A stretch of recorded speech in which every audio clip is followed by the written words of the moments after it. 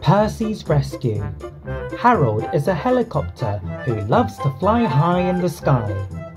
Harold thinks just because he's a helicopter, he can do anything, like saving a horse from a ditch and taking Percy's mail. But there's one thing Harold can't do.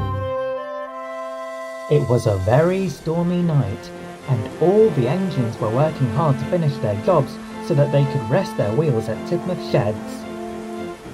Thomas and Percy were at Brendam Docks finishing up their jobs with Salty. Arr, me matey, this storm isn't gonna get any better.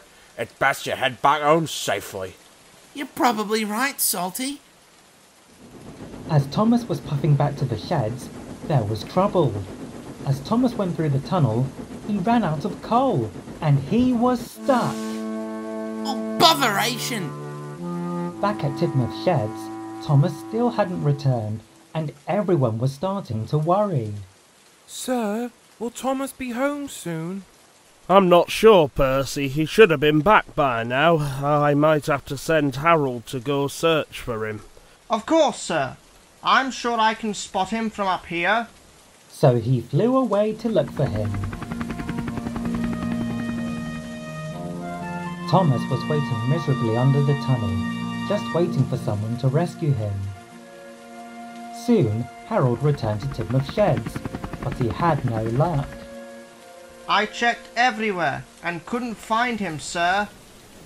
I'll go look for him, sir. Are you sure, Percy? The rain is very strong.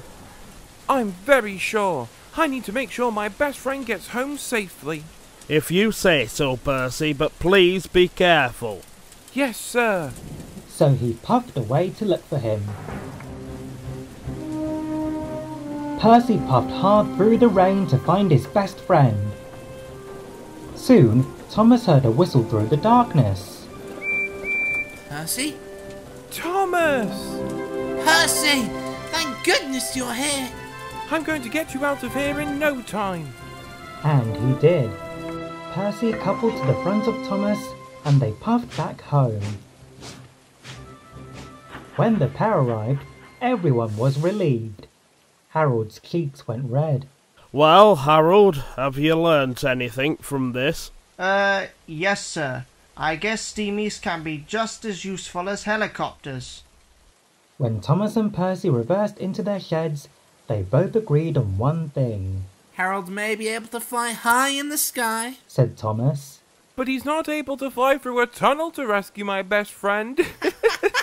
And they both laughed.